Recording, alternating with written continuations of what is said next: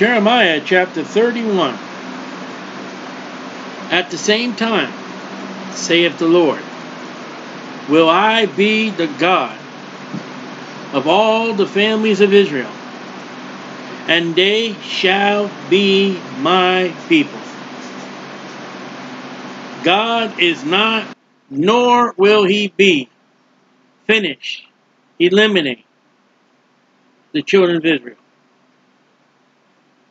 Thus saith the Lord, the people which were left of the sword, war didn't get to them, found grace in the wilderness, even Israel, when I went to cause him to rest. You find that rest talked about in the book of Hebrews. That rest is the millennial rest.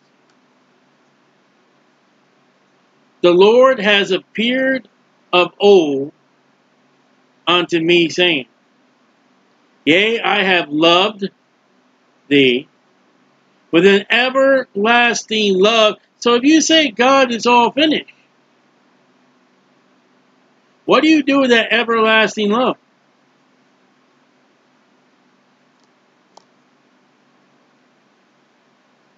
And if God's all finished with Israel, you make God a liar.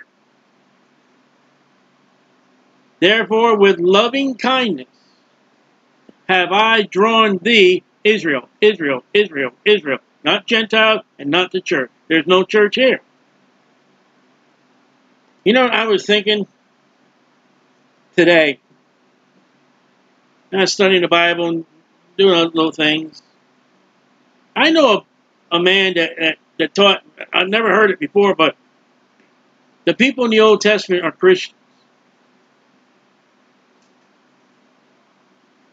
Do you know how close that is coming to the replacement theology? Because there are no Christians except when Christ, Jesus Christ. They were called Christians because they followed the Christ. You can't follow the Christ in the Old Testament.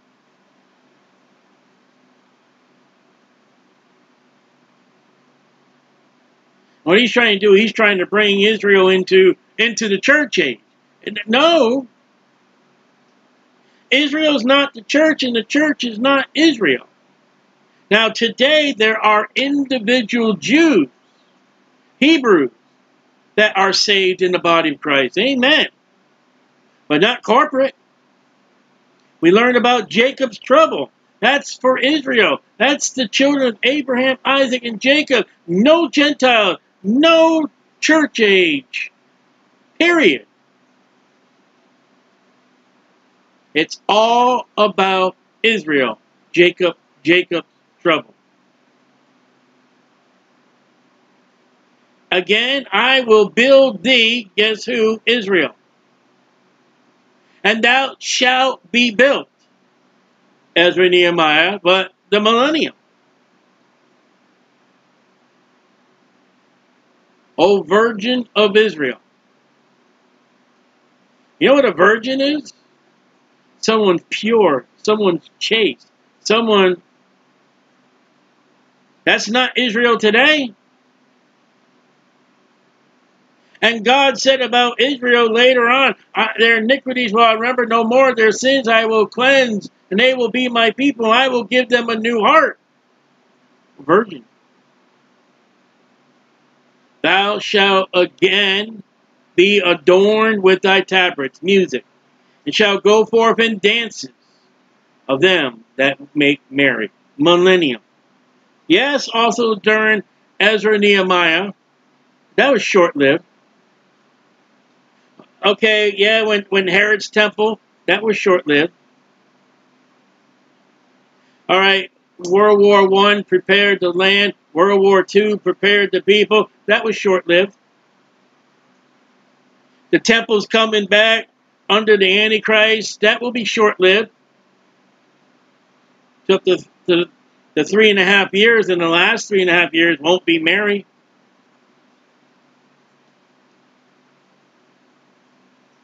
Thou shalt yet plant vines upon the mountains of Samaria.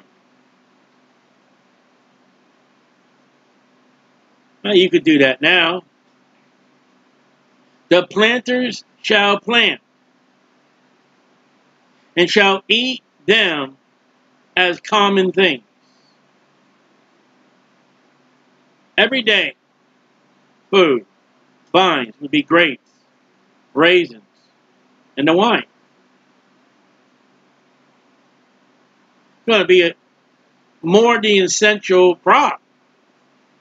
A crop of the millennium that's off the curse. Plentiful. There shall be a day, that the watchman upon Mount Ephraim shall cry, Arise ye, get up. Let us go to Zion, unto the Lord our God. There's the Lord our God. He's in Zion. That's not today. That's not Ezra and Nehemiah. That's not during the Rome. Jesus was there. But they crucified him. That's the millennium. For thus saith the Lord, the word of God, that cannot lie. With gladness for Jacob.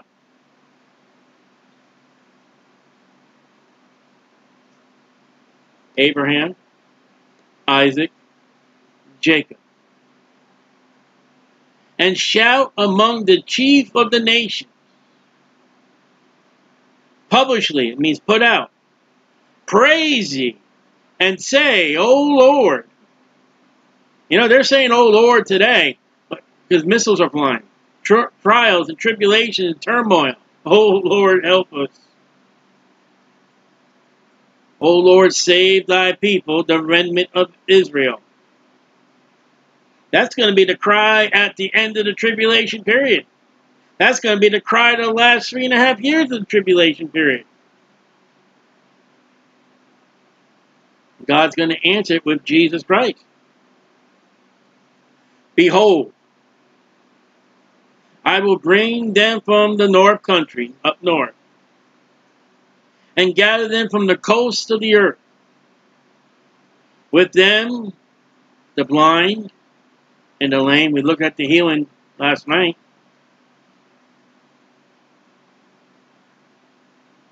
The women with child. Jesus said, woe unto the women that are with child. Because the only way for that child and that mother to survive is to receive the mark. Or you got to sacrifice your life, or you got to sacrifice that child's life. And her that travaileth with child together. A great company shall return thither. There's the people that's coming with Jesus Christ, the church, and the company of angels, as we, like Moses, guided them through the wilderness until Joshua took them across the Jordan into the promised land. That's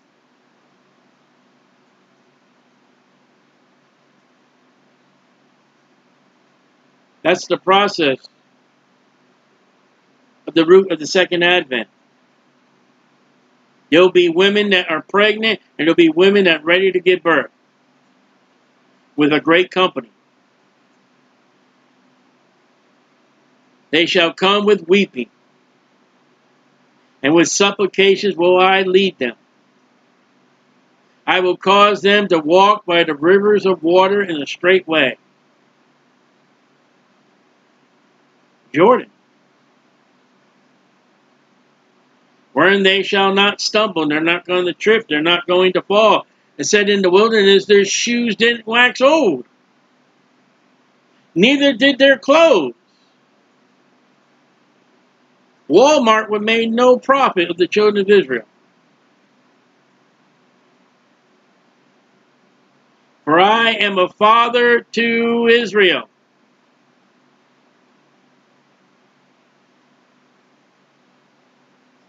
So what you're saying, that God will abandon his child? No, that's what Americans do. And when we talk about the replacement theology, we've talked about the United Nations in America last night. Well, let's look at the religions of replacement theology in America. The Mormons are founded in America. The Jehovah's Witnesses are founded in America. The Seventh-day Adventists are founded in America. These are people that say that God's all finished with Israel. God is all done with it, and the Gentiles get the blessing of the Jews. That sounds like cursing. Sort of like cursing the United Nations does to the children of Israel, and America allows the United Nations. America allows the Mormons. America allows the Jehovah's Witnesses. America allows the Seventh-day Adventists. Their Constitution protects. And their doctrine, their theology, their teachings are a curse to the children of Israel, where God says, I am a father to Israel. And Ephraim, my firstborn, that's one of the children of Joseph. Ephraim was put away in Hosea. I think it's Hosea. Ephraim joined the house, let him alone. You could use, I believe it's Hosea, against the Mormons. You say, why would you do that? Because the Mormons claim to be Ephraim.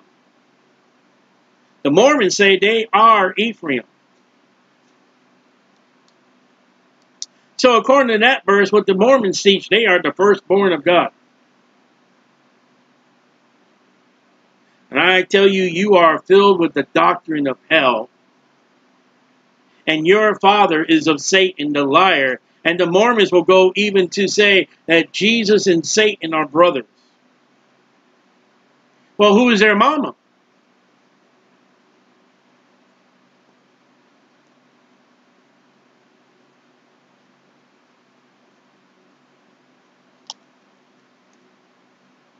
The Mormons believe they're of Ephraim.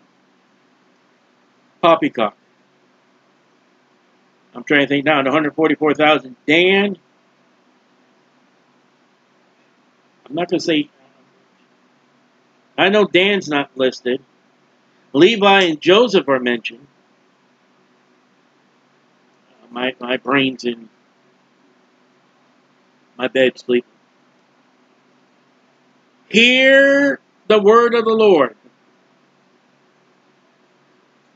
The Bible says, study and show thyself approved unto God, and workman that needs not to be ashamed, rightly dividing the word of truth. The Mormons, Jehovah's Witnesses, Seventh-day Adventists, and the Catholic Church. I didn't say Catholic Church because Catholic Church wasn't founded in America, but the Catholic Church is in America. You know, all those crusades into, you know, if you conquer Jerusalem, we'll give you the rewards of the kingdom and all that. That's to say God's all finished with the Jews. They tell the Jews and these idiot Christians, they go over the problem and they let the Catholics and the Arabians show them the pathways of Jesus, and this is where Jesus, and that was Jesus. Well, the Catholic landmark, not the biblical. No Catholic goes by the Bible. Imagine a Baptist Christian being fooled by going to the promised land, and the Catholic told me this. And I had one man in a pastor of a church say, you know, our tourist, whatever he was Arabian. What? And you're going to listen to that guy tell you what the Bible says in the name of Allah? In the Quran? 24 colors or maybe the 36 colors? And you're going to go over there and let the priest tell you that this is the place where Jesus was born. This is the place where Jesus... You're full of worldly crap.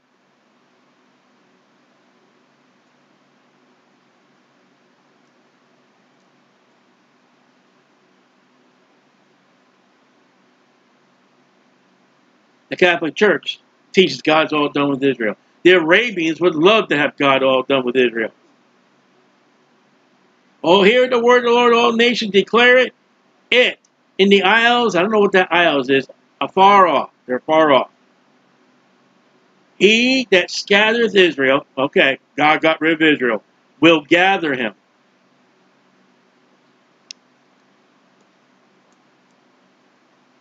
Ezra and Nehemiah, World War I, World War II, and the Second Advent. And keep him. That'd be like, we had, I think it was last week, this week, our little Chihuahua got out of the house. She walked out. She went for a little walk. Our neighbors found her. And we brought her back and we get to keep her. Don't say I'm not going to give up my dog.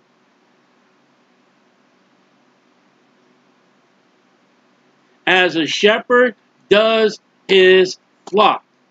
What did Jesus say? Jesus said, I am the shepherd. I am the good shepherd. John chapter 10.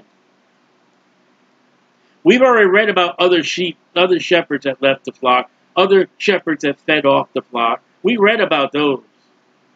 We talked about them with pastors. The Father will keep Israel as his child. Jesus Christ will keep them as the shepherd. And when David left his sheep to do about his father's business, I guarantee he left the sheep in the best hands he could leave those sheep in. For the Lord hath redeemed Jacob, bought them. When did the Lord buy them? He bought them on the Passover night under the blood of the Lamb, under the blood of the Lamb that was put on the doorpost. And ransomed him from the hand of him that was stronger than he, the devil.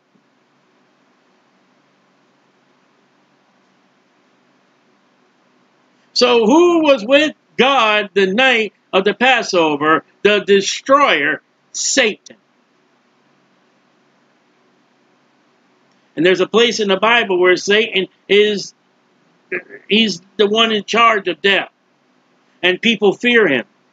And Jesus took the keys of death and hell long after what we read in our reading. And there's one going out, it wasn't the death angel. Yes, it was. Apollyon.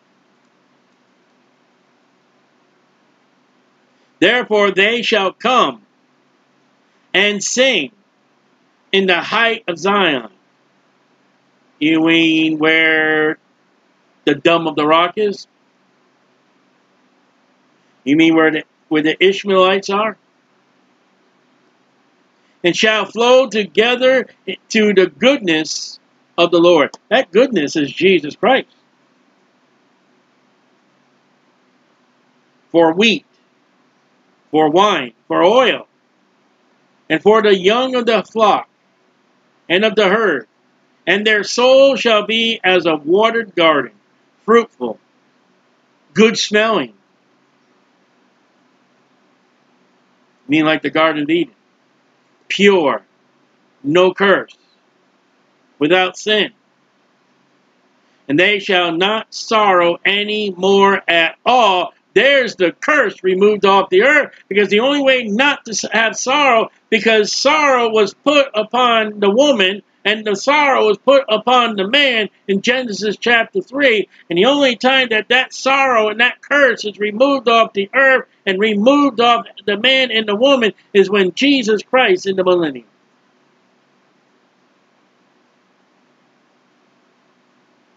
I'm sorry to say the beginnings of the sorrows of Israel has not even yet to happen. Those sorrows will begin at mid-tribulation, and it'll go for at least 3.5 years. Then shall the virgin, we already learned who that is, rejoice in the dance, both young man and old together. So you will get old in the millennium.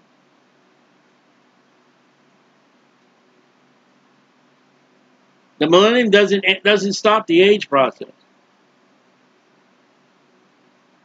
For I will turn their mourning into joy, God speaking, and will comfort them, Israel, and make them rejoice from their sorrow. I will satiate the soul of the priest. There's no priest today.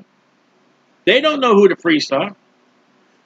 There'll be priests in the tribulation period, and there'll be priests in the millennium when if we, Lord willing, get to the end of Ezekiel before the Lord comes or he takes me home.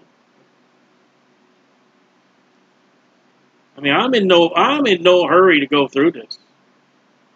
Jeremiah is a great, wonderful book, and I would love that when we get to Jeremiah 52, go all the way back to chapter 1 again. And my people, that's not the Christians, that's not the church. So you know what you would do if you say, well, you know, there were Christians back then. You would say my people were the Christians.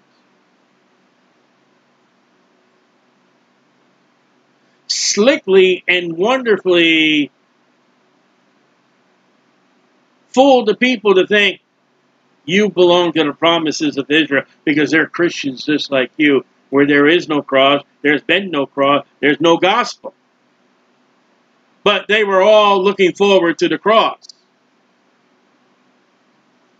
Then why weren't they all at the cross sitting there with their long chairs waiting for the third day and the third night?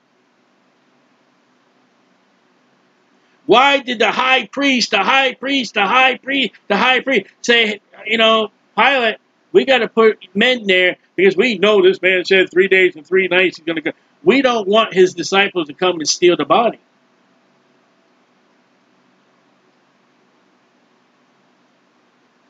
All that teaching is a roundabout replacement theology, I believe, and I could be wrong. Shall be satisfied with my goodness. Ever hear somebody say, my goodness? You ain't got no goodness. People say all the time when we're on the street ministry, and I'll hear them with me or with my daughter, I'm good. And last week when we in the street ministry, if I had a nickel for every time I heard that, I'm good. And you know what I'm going to say? There is none good but Jesus Christ. My goodness is Jesus Christ, who is God and God is Jesus, saith the Lord. All right, we've been talking about the millennium. Look at verse 15. For thus saith the Lord, a voice was heard in Ramah. Lamentations, that's the next book. And bitter weeping. So you understand what Lamentations are? When we get to the Lamentations, that's what it is. The Bible defines itself. I wonder what modern Bibles. Rahel, that's Rachel, weeping for her children. She only had 2 sons. Leah is the one that had all the children. And Rachel died in childbirth of Benjamin. But Rachel was the first wife of Jacob that he served 7 years. I mean, he was deceived. But in all actuality, Rachel was the wife of Jacob. He had to serve 14 years. And when he ended up with a baby boom, ended up with 2 extra wives. Joseph is the greatest type of Jesus Christ.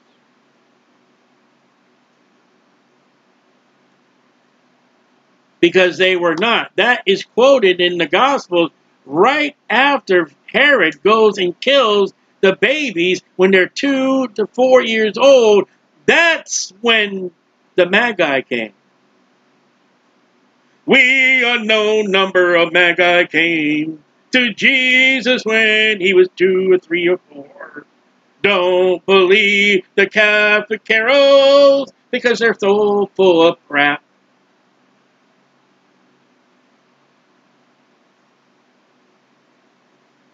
And when they put the manger scene, they got the little baby Jesus, and they got the Magi. You're wrong. You're a liar. God will hold you to your lie. But there it is. In the midst of the millennium, we see Jesus about 2 or 3 or 4 years old. The baby's being killed.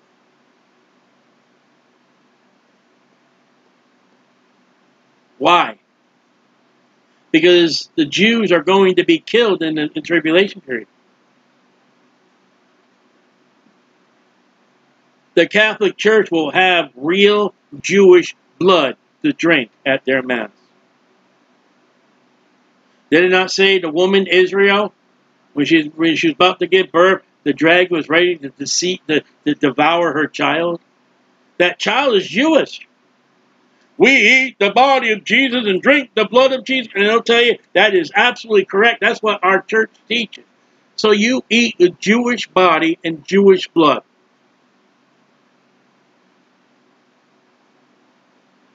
Catholic Church would even go so far. Oh, he's not really Jewish. See our pictures?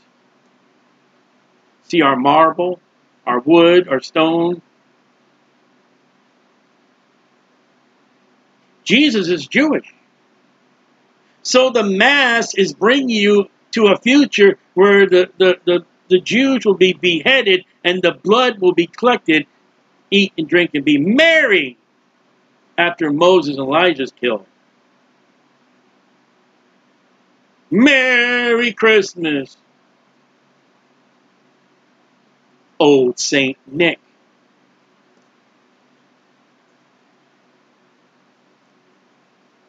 Because they were not. That's interesting. That they were not. Do you remember how they described Joseph to Jacob? And they're standing before Joseph. They don't know it's Joseph. And there's another son, Joseph, and he was not. Not what? You see, even the sons, the brothers didn't even know what happened to Joseph. They were going to kill him. Joseph was thought to be dead by Jacob. And not. They were not. That's exactly what they said about Joseph. That's what the world says about Jesus. He's not. What? He's not alive and he's not at the right hand of God. He's just a dead religion. That's what people say. Thus saith the Lord, refrain thy voice from weeping. That's the second Advent passage. Thine eyes from tears. For thy work shall be rewarded. See the judgment? Coming out of the tribulation period. Even the Gentiles are rewarded for their work of helping the Jews. Saith the Lord, they shall come again from the land of the enemy. Babylon, Rome, Germany.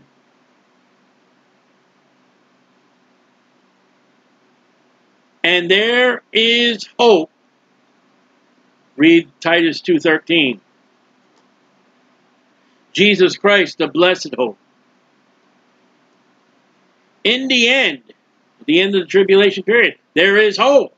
You wouldn't think there, if you read the book of Revelation, if chapter 19, 20, 21 were missing, you would think there would be no hope.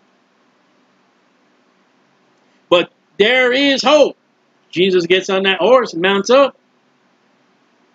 Saith the Lord, that thy children, Jewish children,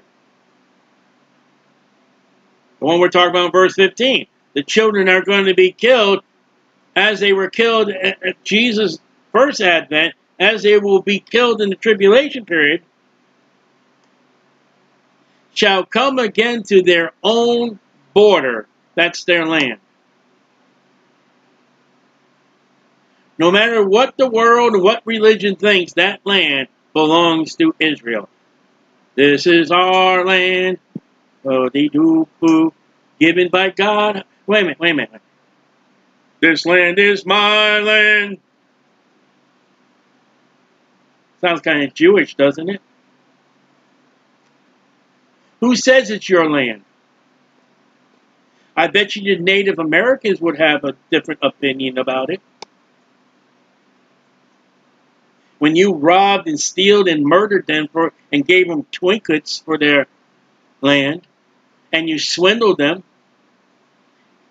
be not deceived, God's not mocked. Whatsoever man soweth, that he shall also reap. I think we're in the beginning as a nation. I think we're going to start paying for what we did to the Native Americans. I think Mexicans would have a great say. And this is your land. Realize the main purpose of the people that came to America, including Christopher Columbus, before the Mayflower and after the Mayflower. You know the main core that even the Catholic Church came over here to steal gold and slaves.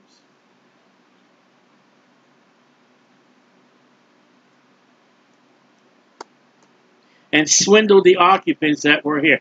Christopher Columbus discovered America. That's a great big lie, because the Native Americans knew where America was. The Vikings were here long before Christopher Columbus, and the Vikings didn't treat as what the Europeans did.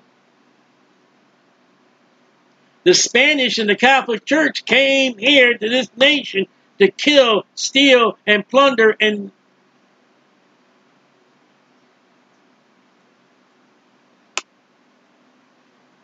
God ain't going to allow you to keep getting over that.